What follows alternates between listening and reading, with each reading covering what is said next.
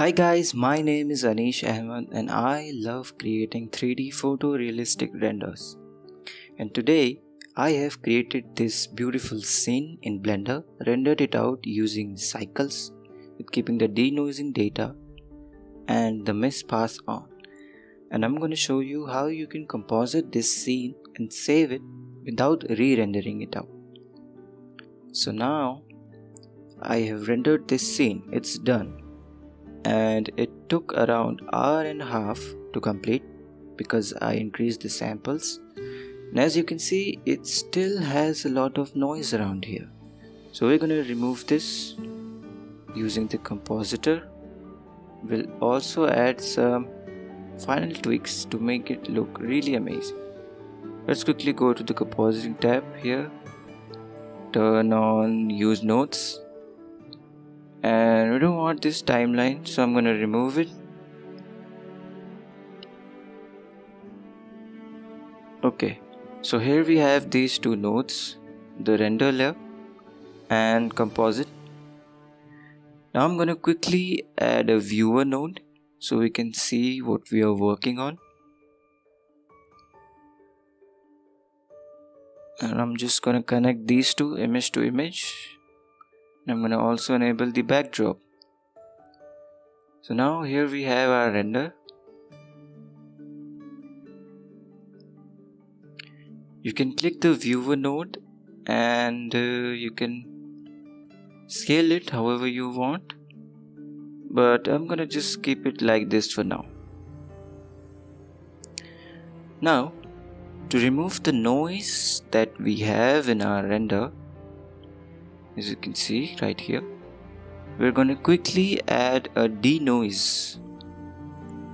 So I'm just going to make some space and I'm going to add a denoise.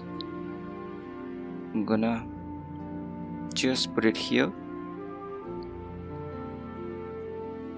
And I'll connect these two, image to image. And as you can see, it's taking some time to composite. I'm going to connect these two as well, and now what we have to do is we have to connect this image, noisy image to image, this normal to normal, and then the albedo to the albedo one.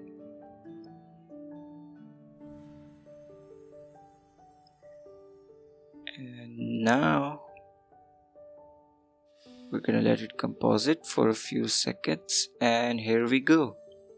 All the noise that we used to have in our render is now gone. Amazing. Now our render looks great. So I'm gonna add one more node before saving it. Now I'm gonna just make some space around here and I'm gonna add a node that is called glare. So I'm just gonna put this right in between these two, like this. And now we need to just wait. I'm just gonna change the this type to fog glow, and I'm also gonna change this to high. Now we don't need to touch this mix, but the threshold we're going to keep it at around 0.3. And now as you can see, we cannot see our glare working right now because we haven't connected it to the viewer node. So now what I'm going to do is just connect these two right here, image to image. And we're gonna wait for a few seconds,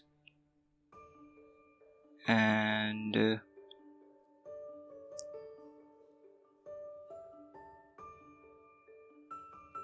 there you go. Now you have some really good looking realistic glow to the scene, like it's a dreamy sunset kind of feeling. So that's looking pretty amazing. Now we want to save this, but we don't want to re-render it out. So what I'm gonna do is I'm gonna open a screen right here, and I'm gonna change it to the image editor, and we're gonna open render result, and there you go, there you have it. What we just composited is right here right now, and what we need to do is just go to the image and save it, and there you go. You don't have to re-render it out, just like that. I'm gonna name it something like render, and I'm gonna save it as image, and there you go. That's all. Thanks for watching this video. That's all in this video. If you like this, please subscribe to my channel, as I put lots of videos about this topic. And yeah, just stay tuned for more. Peace out.